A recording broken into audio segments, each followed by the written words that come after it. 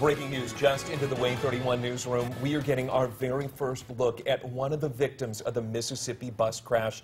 This is a picture of 76-year-old Betty Russell. Her family sent us her picture only 10 minutes ago.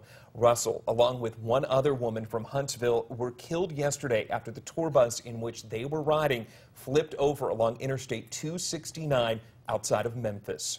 This morning, Way 31 covering this story from all angles, bringing you the latest information. Way 31 has team coverage in DeSoto County, Mississippi, where the wreck took place. We begin with Way 31's Cody Fisher, who's live at the hospital where several people are being treated, and Way 31's Stephen Dilsizian is live in Huntsville.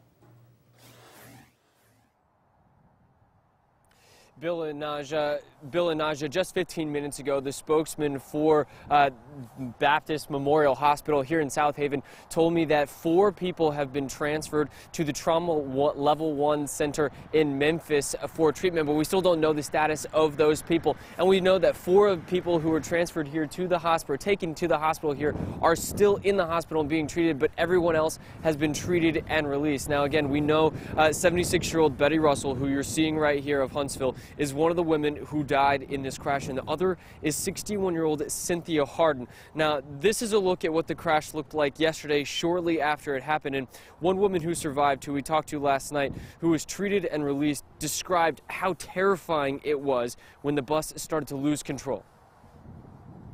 Scary. That was scary. I mean, I'm watching the bus, it's like, it spent once, and then the second spin, it started picking up speed. And it was, I mean, what could you do?